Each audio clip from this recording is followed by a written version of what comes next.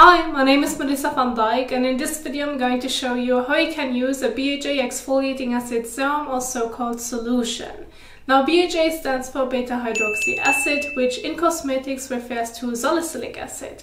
And salicylic acid can help you to deeply unclog your pores, to regulate your oiliness, and gently exfoliates the skin. Now, when working with a BHA exfoliant, what's important to keep in mind is doing a patch test before applying it all over your face. Then adjust the routine accordingly to when you're going to use it and the frequency. Now, if you're being new to salicylic acid, what's important to do is that you're going to do a patch test on your upper forearm before applying it all over your face and neck to see if any sensitivity occurs. If you want to know how you can do a proper patch test, I have a video for you in the top right corner. Just switch that specific exfoliant with the one that you have at home and still follow the same guides. And then after that, if everything went well, then you can include it in your skincare routine. Now, when working with a BHA Exfoliating Acid Serum or solution, you can use it in the morning and or evening. And depending on when you're using it, you have to adjust it so that you can make it work and at the same time protect the skin, because we're working with an exfoliant. So what's important to do when planning on using your BHA Exfoliating Acid Serum or solution during daytime? Well, the following. First of all, you're going to get started with washing your face with a suitable cleanser for your skin type and needs. In that specific case, since you're planning on using your BHA in that same routine, please make sure to work with a gentle cleanser, not an exfoliating acid cleanser. So if you have a specific salicylic acid cleanser at home, or lactic acid or glycolic acid cleanser at home, then please switch it to a gentle cleanser when using your BHA. And I'm not talking about cleansers where you see right at the very bottom that they include salicylic, lactic or glycolic acid, because this is often being used to balance the pH. I'm talking about if you can see it right on the like front rows of the ingredients list, because then they usually use a higher percentage of it. And so if that should be the case with your exfoliating acid cleanser that you have at home, switch it to a gentle cleanser. Make sure that it works well for your skin type and your needs. It should be able during daytime to remove any excess oil, dirt and sweat from the skin, but at the same time should not irritate your skin, nor your skin should feel dry afterwards. So please keep this in mind. And then after that, once you're done with washing your face with a suitable and gentle cleanser for your skin type and needs, you're going to move on to your BHA Exfoliating Acid Serums or solution. Apply to the skin, and then after that, either follow with a moisturizer that already includes SPF, or follow just with a regular sunscreen afterwards, which works well for your skin type so that it feels comfortable on the skin, yet you can protect the skin during daytime. Since we are working with an exfoliant that can make the skin sensitive to the sun, therefore sun protection during daytime, doesn't matter if you're using your BHA during daytime or not, is important. So don't forget your sunscreen. When it comes to your evening routine, again, you're going to adjust it. So again, first step is going to be washing your face with a gentle and suitable cleanser for your skin type and needs. In that specific case, if you have worn makeup or sunscreen throughout the day and it's a bit more difficult to remove, please adjust your cleanser to a cleanser that is able to break down your sunscreen and makeup, and then any excess oil, dirt and sweat from the skin, so that you will have a freshly washed and clean face. Again, if you're planning on using your BHA in your evening routine, stick to a gentle cleanser, not an exfoliating acid cleanser. After that, move on to your BHA, apply to the skin, and then if you should feel the need, you can follow with a moisturizer afterwards, but it's just like an optional step depending on your skin type and needs. If you're deciding on using a moisturizer afterwards, make sure that it works well for your skin type and your needs. And this is basically how you can use your BHA during daytime, if that should be the case, and how you can use it in your evening routine. But still, if you're only planning on using your BHA in your evening routine, you still need to make sure that you're washing your face in the morning as well as using sunscreen afterwards. So those two steps are still important to do the next day when waking up and also planning on being exposed to the sun. So sun protection is key. It doesn't matter when you're going to use your BHA exfoliant. And then when working with a BHA exfoliant, the frequency is something that I recommend keeping in mind. The frequency can be different for everyone. This depends on your skin type, your needs, and your tolerance. And of course, basically on the formulation of your salicylic acid solution. So my best advice would be, as a general guide, start off by using it once per day, 2 to 3 times per week. Do this for like a couple of weeks, maybe a few weeks, to see how this frequency will work for your skin. And if you should feel the need, you can always increase the frequency over time and adjust it. If you want to know more about how you can properly increase the frequency over time, what steps you can go forward after that, I have a specific video for you in the top right corner, which I recommend checking out if you want to know more about it. Because we want to make sure that it works well for your skin and that it does not lead to irritation. So once you understand the patch test, when you're going to use it and how you're going to adjust your routine to it and the frequency, I'm now ready to get into the application. So again, doesn't matter if you're using it in the morning and or evening, the first step is going to remain the same, and this is going to be washing your face with a suitable and gentle cleanser for your skin type and needs. Now I'm basically going to demonstrate a morning routine because I do want to emphasize that sunscreen is really important. But just in case, to give you an idea of what cleansers you can use, I have 2 examples right here. I have Cetaphil's Gentle Foaming Cleanser, which is great for normal dry combination skin. If you have oily skin, use a cleanser that works well for your oily skin type. This would be an example of a gentle daily cleanser that can help you to remove any excess oil, dirt and sweat from the skin. Another example, which you can use, for example, in the evening to break down your sunscreen and makeup, if you have worn it throughout the day, would be the Ordinary Squalane Cleanser, which is great for all skin types, but it is a balm cleanser that does not irritate the skin nor dry out the skin, yet is effective to break everything down so that you will end up with a freshly washed and clean face. So those are just 2 examples. If you have a different cleanser at home, go ahead and stick to that one if it works well for you. Just make sure to read on the back of the packaging on how you're going to use your cleanser, since the directions may change depending on the cleanser that you're using. And I'm going to show you how you can wash your face above the sink. However, if you prefer to take your cleanser with you in the shower, go ahead and do so. This is very convenient as well. Now, with the cleanser that I'm using in this example, I have to apply it on wet skin. So the first step that I'm going to do is now wetting my face and neck and hands with lukewarm water to warm water and then apply the cleanser to my face. So let's do this.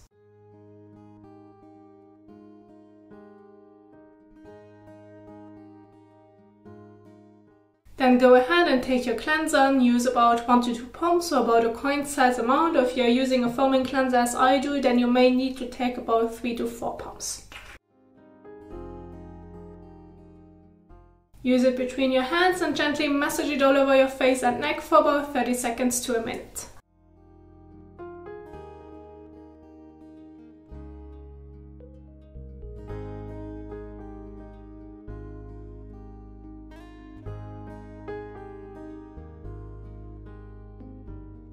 So, and once you're done with massaging it all over your face and neck, you can go ahead and again rinse it off with lukewarm water to warm water.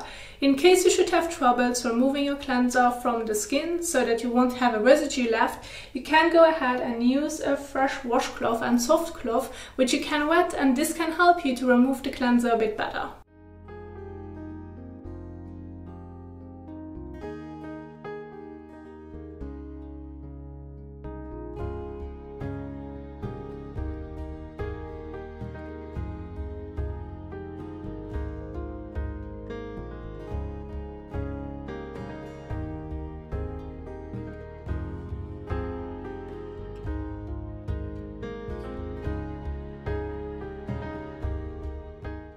So, and now go ahead and take a fresh towel and pat the skin dry.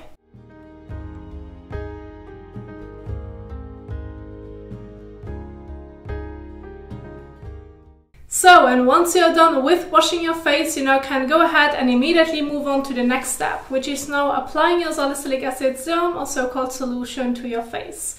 Now, if you have a salicylic acid serum at home that comes with a pipette, use between 2 to 3 drops. If the texture is a bit thinner, you may want to add a couple of drops more so that you can evenly apply it over your face and neck. However, if you have a salicylic acid serum at home that comes with a pump, use between 1 to 2 pumps. And if you have a salicylic acid serum or so-called solution at home where you cannot really count your drops, then use about a coin size amount either in the palm of your hand or in a cotton pad, and then gently apply it all over your face and neck. So depending on the dispenser of your salicylic acid product, you need to adjust it. If you have, for example, a salicylic acid solution that's very thin in texture, which has a wide opening as well, where it's difficult to count your drops, then you can go ahead and also apply it with a cotton pad. If you're going to apply your salicylic acid serum or solution with a cotton pad, make sure that you're not going to soak it up entirely, because this is going to be way too much product that you're going to apply to the skin, which may also lead to irritation. So if you're using it with a cotton pad, use about a coin size amount so that it feels slightly damp when swiping it across your face.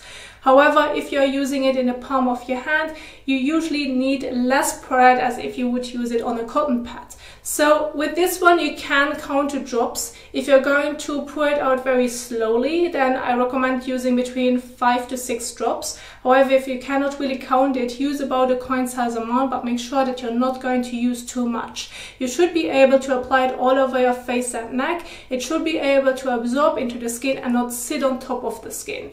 And so therefore, how much you're going to use of your BHA exfoliant is important. Otherwise, it may feel strange on the skin, it feels uncomfortable, sticky or tight on the skin, and may lead to irritation.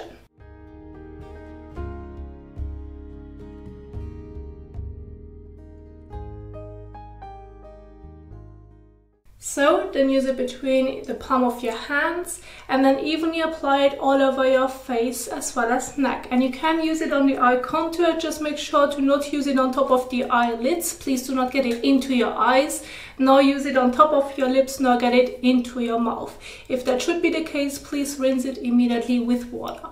Now, the way on how you're going to blend it all over your face and neck depends on your preference. You can go ahead and evenly blend it all over, or depending on the texture of your serum, you can also go ahead and pat it into the skin. If that works best for you, go ahead and do so. That's fine as well.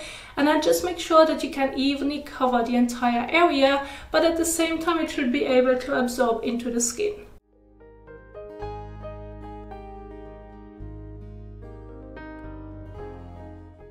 So, and once you have applied it all over, then give it 30 seconds to a minute so it has time to absorb into the skin, and you're going to leave it on the skin. There's no need to wash it off. When working with leave-on exfoliating acid, BHA serums or solutions, those are leave-on solutions, which means you're going to leave them on the skin. So if you're going to apply it in the evening, you're going to leave it on the skin for the entire night and basically washing it off the next day when washing your face anyway.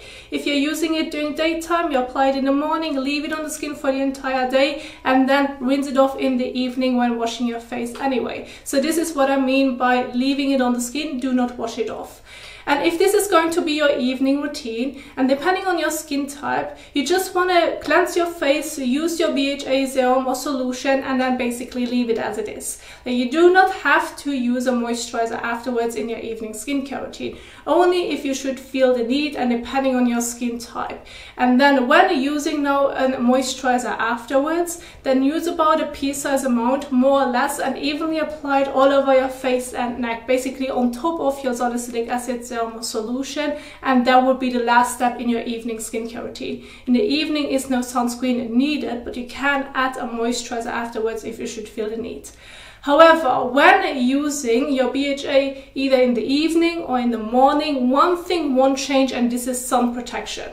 So it doesn't matter if you're using a moisturizer with SPF or if you're just using a suitable sunscreen that's working well for your skin type, does not irritate nor dry out the skin, nor makes your skin like overly shiny or oily. If you have an oily skin type, then keep an eye on the sunscreen that you're using. Then you probably do not really want to look for a moisturizer with SPF, but you want to look for something that can help you to control the oiliness a bit more and maybe give you a matte finish at the same time. So choosing your moisturizer with SPF or regular sunscreen is important so that it feels comfortable on the skin yet protects the skin.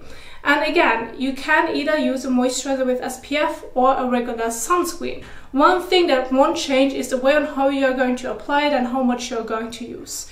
So for your moisturizer with SPF or your regular sunscreen, use about half a teaspoon to a teaspoon for your face, neck, and further down to your décolletage if that's being exposed to the sun as well, to not only protect the skin from like getting sun damaged skin or premature aging or a sunburn, but we are also working with an exfoliant. Therefore the sun protection is really important during daytime. Apply your sunscreen or moisturizer with SPF 10 to 15 minutes before sun exposure. Use an SPF of 15 or greater if you're being somewhat exposed to the sun. However, if you're being exposed to the sun for like several hours, you're doing outdoor activities and you're working outdoors, then it is important to work with an SPF of 30 or greater to protect the skin. If you have sweat a lot, if you maybe went for a swim, you have done a workout or outdoor activities where the sunscreen can move around or wear off, then reapplying your sunscreen becomes extremely important so that you can keep the protection going. And again, you only need sun protection during daytime. In the evening is no sunscreen needed. And so I'm going to use now Anessa's Whitening sunscreen, which is basically great for all skin types. And I'm going to use a teaspoon next to it so that you can see how much you would need to use when applying it for your face, neck, and maybe décolletage as well. So about half a teaspoon for your face and neck, about a teaspoon if you want to blend it further down. And so I'm giving it a good shake. And then I'm going to use my teaspoon as a helper so that you can remember how much you're going to use. You can do this a couple of times in the very beginning, and once you remember how much this is going to be, you do not need to use a teaspoon anymore, and just pour it in the palm of your hand. So about that much. Then use it in the palm of your hand. And then evenly apply it all over your face, neck, and maybe décolletage.